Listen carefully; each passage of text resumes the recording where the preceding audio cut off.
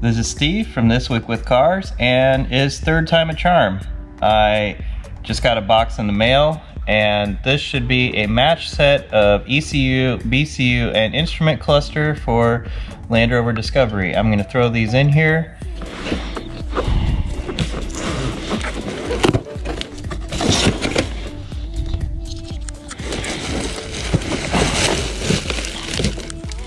Okay, there's the instrument cluster.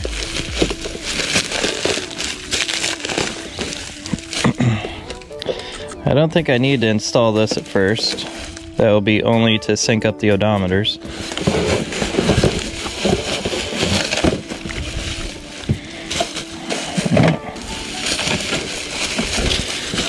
And the ECU and BCUs. So, I'm gonna get these thrown in and see what happens. Okay, I've got the new ECU and BCU installed. You can see the light is flashing there. So,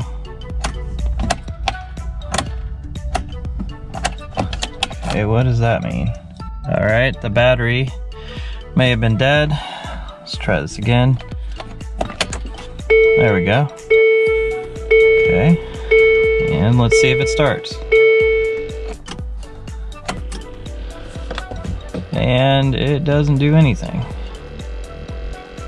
That red light that's on, I think that means the security system is on. So, let's hook up the Nanocom and see what's going on there.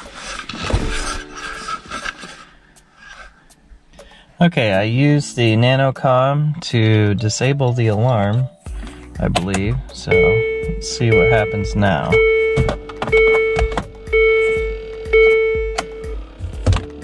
Well, I don't know if the battery is just dead or there's another issue of being able to start this. It's like I'm gonna look back in the Nanocom real quick. Okay, I've got the battery charger on it now. It seems like the battery was dead. Okay, let's try this again. Holy cow. Can you believe that? After all this time, this thing's actually running. It's not without its problems, or blinking. That could be due to the low battery, and I do have it in neutral, so that seems like that might be about right. Put it in reverse. Does go backwards.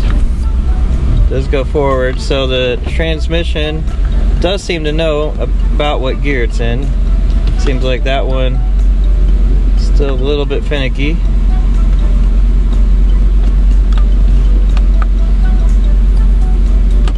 But I did have it in neutral to be able to start the engine.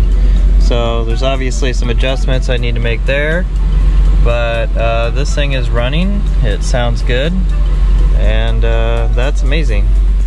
Alright, since it runs now, I'm going to replace the instrument panel too. Just for the heck of it. To do that, push the button on the side, pull your steering wheel down, and you have access to the two little screw holes right there. Okay, I've got the two screws down here loose. Let's see if this'll... Alright, so there are some clips there at the top. Got some wiring attached to it. You can see there's two screws on that side, two screws on that side.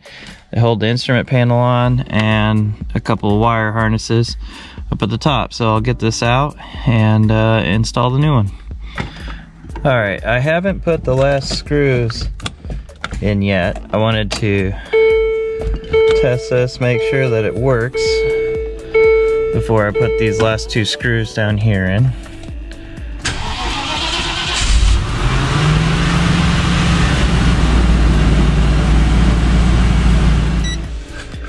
Okay, I think what I'm actually going to do is just turn off the flashing.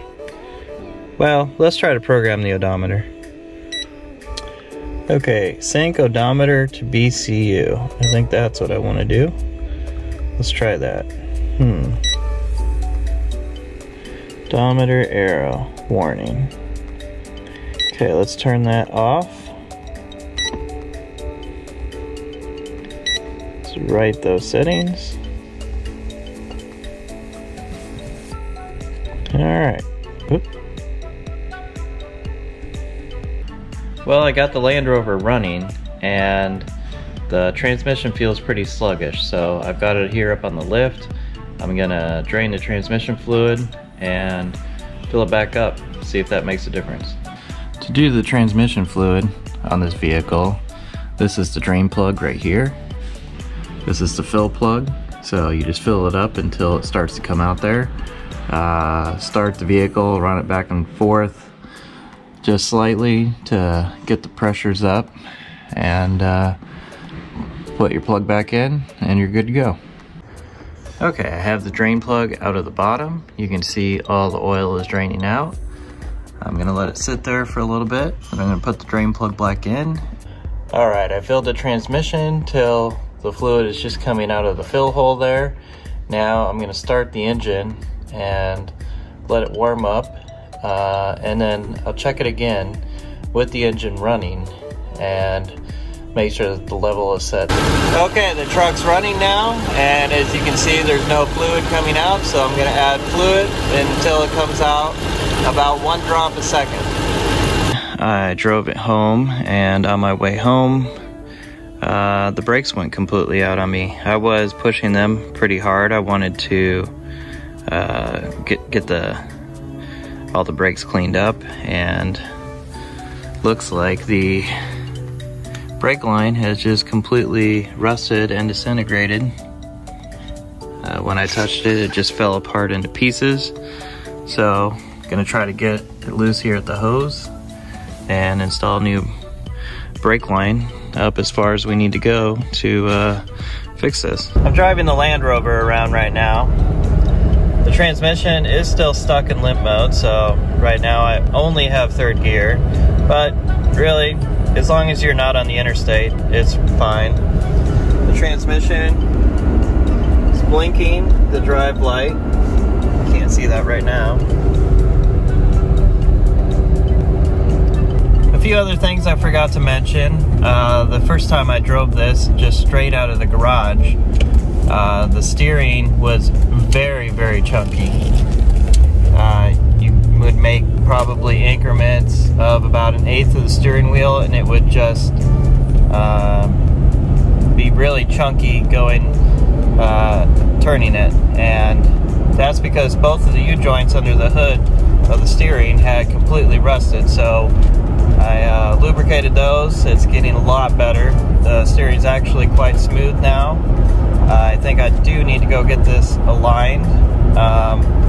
It had been parked for so long that when I took the wheels off to bleed the brakes and to take a look at what had happened there, I had to use a big sledgehammer to knock the wheels off, which was a huge pain. Had to clean up all that, cleaned up the hub, put ANICs on everything, lug nuts. A lot of work that I had to do to get this thing running, especially with having to buy 2 ECUs and 2 BCUs, as well as I have an XYZ switch on its way. I'm buying one of those used off of eBay. We'll see if that fixes things.